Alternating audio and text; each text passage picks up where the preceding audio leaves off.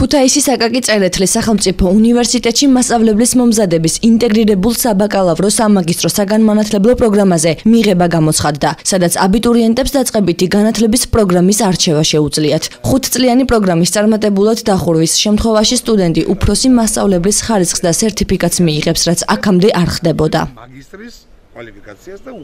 მისანჯებელი კვალიფიკაცია არის განათლების მაგისტრი, ასევე მასწავლებლის პროფესიული განვითარების სქემაში შედის უფროსი მასწავლებლის სტატუსით და ამ წუთში ამ ეტაპზე ჩვენ კვოტა გვაქვს მისაღები კვოტა 200 ადგილი, მათგან 180 ადგილს აფინანსებს სახელმწიფო. ანუ თუ ჩაირიცხება 200 ბავშვი, რანჟირებული ქულების მიხედვით პირველი 180 ვინც იქნება მაღალი ქულიანები, ის მთელი 5 წლის განმავლობაში ისავლიან უფასოდ. პირდაპირ გააკეთებს აბიტურიენტი ამ პროგრამის დანამატს, შესაბამისად პრიორიტეტებში ბოლოში მოხვდება და თუ უნდა რომ ამ პროგრამაზე ისწავლოს, მაშინ უნდა მოიქცეს შემდეგნაირად. ესე იგი, უნდა წაშალოს ის მიერ გაკეთებული არჩევანი და თავიდან გააკეთოს ამ არჩევანი, თქვა პროგრამების ჩამონათვალი და ჩაწეროს ეს პროგრამა პირველად და არჩევნები შემდეგ. წინააღმდეგ შემთხვევაში ბოლოში მოხვდება პრიორიტეტად და შეიძლება თავში სულ არ უნდა ეს პროგრამა ისე ჩაირიცხოს იმ პროგრამას.